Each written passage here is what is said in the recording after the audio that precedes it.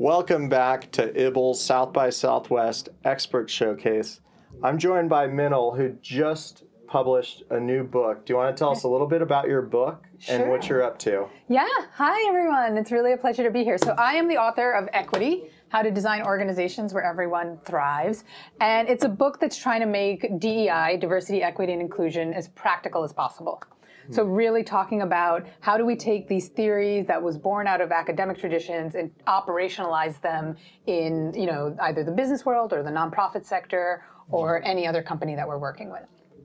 That sounds incredible. So who is going to be reading this book? Who should read this book? I think any leader in an organization will get something out of this, because we talk a lot about the importance of leadership in DEI, but if you're even managing a team or a department, you're going to be able to take tips from this in how you can translate the change you want to see in the world into some really practical, observable behaviors in your company. Incredible. And tell us a little bit about you, like anything background-wise or why you felt compelled to create this book. Sure. So I'm an author now. Yes, you are. Author Minal. I am also the founder of a company called Brevity and Wit, which is a strategy and design firm dedicated to designing a more equitable world. And we work with, a host of companies from like public media to nonprofits to professional services firms, and do some really great work in graphic design, communications and marketing, as well as organization design. So how do you design your organization? And I wrote the book actually because of my husband. So if you have time for a story. Yes, we do. Let's hear the story. My husband is a firefighter and paramedic, which we joke is the opposite of what I do on a daily, right? Like it's the opposite of diversity.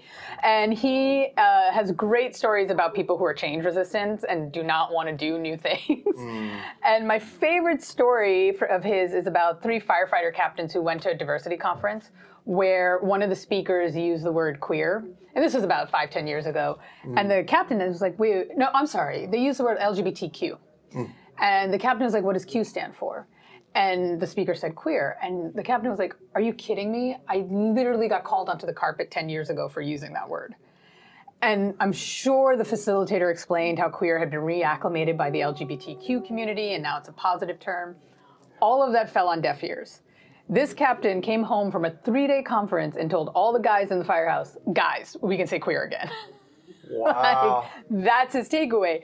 And that story always makes me laugh, because I can empathize with the captain for whom the goalposts were changing while he was literally putting out fires, right? Yes. And then I sort of laugh with despair for DEI practitioners like myself, because I was like, is that the takeaway from these 3-hour workshops, from our courageous conversations, from our reading lists?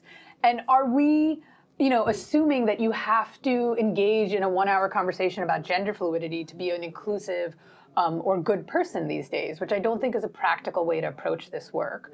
A much more practical way would just be like, listen, firefighters, when you are out in the field, the level of professionalism that is expected is to ask somebody, what are your pronouns, and then to use whatever pronouns they say. That's it. Because my husband does not want to have a 1-hour conversation about gender fluidity, even though I'm always down for that. Yeah. And he doesn't want to do that, even though he did all of the housework and errands while I wrote the book. So what are we arguing about then? Yes. Right? So the book is looking to take all of those ideas and make them as practical as possible for people. That's incredible. It's a framework. It's very practical. It's going to help a lot of people. Yeah. So congratulations. And where could our viewers find you? Yeah, so you can find me on the web at...